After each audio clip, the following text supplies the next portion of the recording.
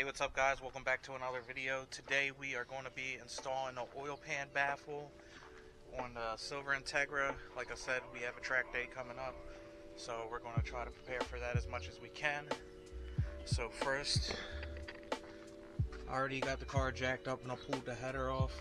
So we're going to drain the oil and then take off the 19 10mm bolts and get started.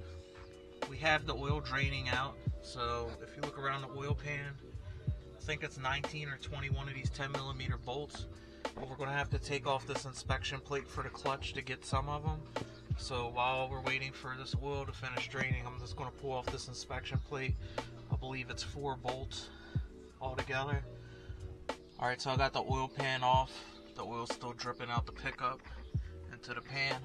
But I couldn't believe when I took this off, almost every one of these bolts around here was hand tightened. There was probably about 5 that were actually tightened. But now that I got this off, I can see that they silicone the crap out of this, whoever had this car before. So that's going to make this a little bit more difficult. Not really, but it's just more work.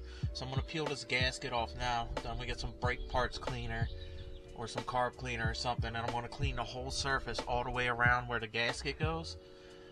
And then there should be some silicone where the oil pump and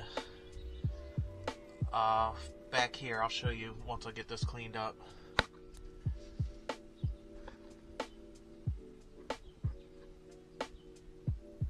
Alright, so I cleaned the crap out of the mating area. You can see right up in here, if it gets a little bit brighter, hopefully. But somebody scratched it all up, but usually right here, this is the oil pump side. Right by the first stud, there's a seam here, and over here on the back by the first stud, you're going to put a very thin amount of RTV here and here, and down on this side, right where the rear main seal is by the last stud that's sticking out, very thin layer here, and over on the back.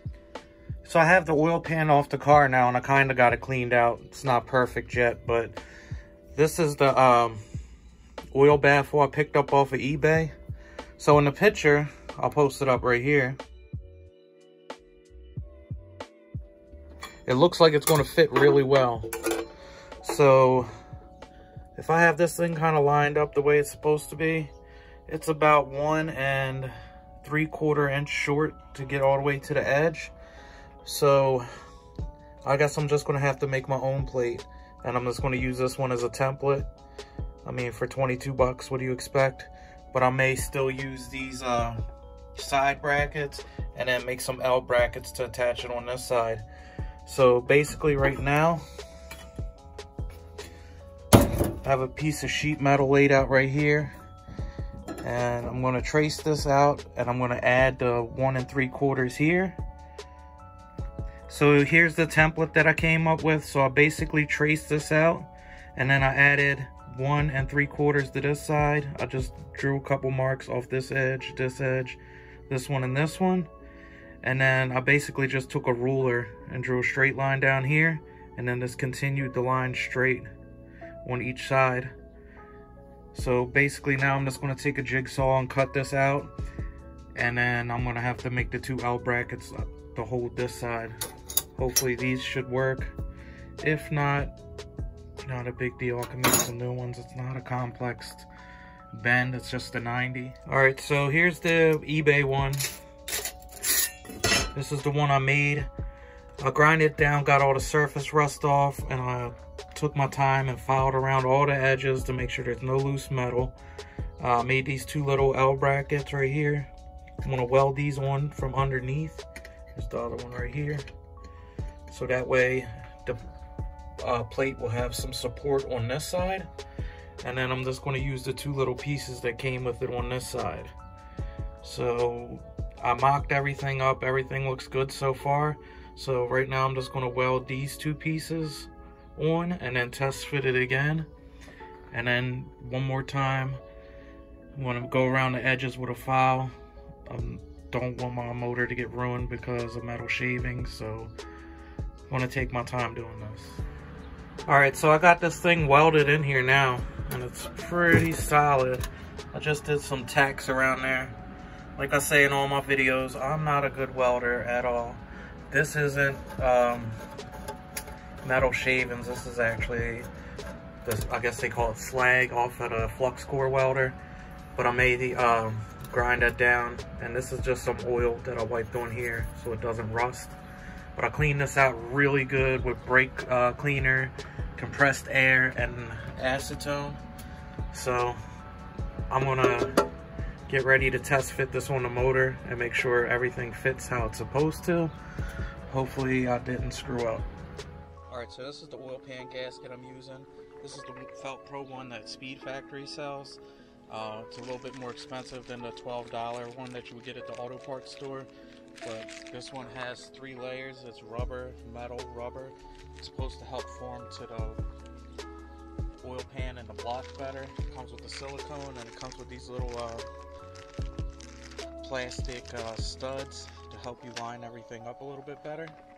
So right now I'm gonna go grab the oil pan. I'm gonna put some of this RTV on the block and hopefully get this thing tightened back up. Alright, so I got the oil pan getting ready to get on the car. So here's the gasket outside of the package.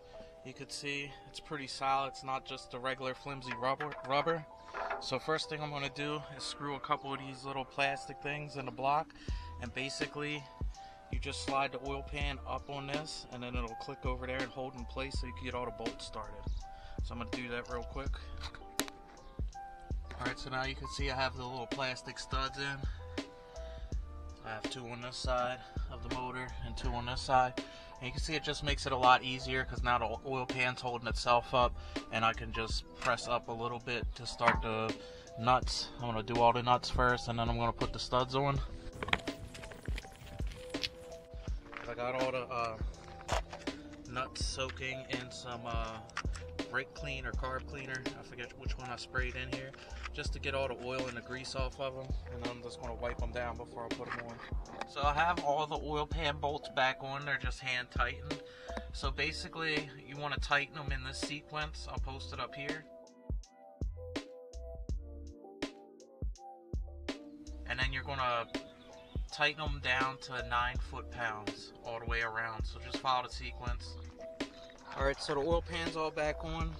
Before I put some oil in it, I picked up this magnetic drain plug for $4. That's part number 65216. Comes with the gasket. I have to switch the oil filter out. This is a Honda one. There's the part number right here. And then put some oil in the car. You get the exhaust manifold back on and plug back in the wideband and the stock O2 sensor. Alright, so the car is all back together. Exhaust manifold's on. Sensors are hooked back up. Inspection plates back on the transmission. Magnetic drain plugs in the pan, so now I just have to add some oil and lower the car. So I've always used this 1540 diesel oil. It works pretty good for me. Haven't had any problems. The car doesn't burn any oil or anything. And this is one of the sickest funnels I've ever seen. It screws right into the oil cap part, and then you can just fill it like that. I picked this up from a guy on Instagram, dual overhead cam Will. I'll put his Instagram down here. But it's like 20 bucks. It's super nice. I plan on buying another one to put in my track box. But that's pretty much going to wrap up this video. Hopefully this baffle helps out a lot on the track, but we'll see. I haven't had any oil starvation problems before, but it's just another thing to make the car a little bit more safer when I'm beating on it.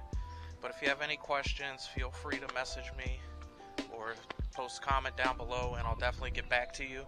Also, if you want me to send you a paper copy of the template for the baffle, send me like 50 cents or $1 or whatever in PayPal, and I'll get a stamp with that and mail that out to you.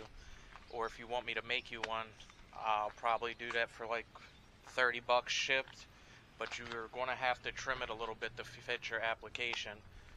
But until next time, like, comment, subscribe, and I'll catch you guys in the next one.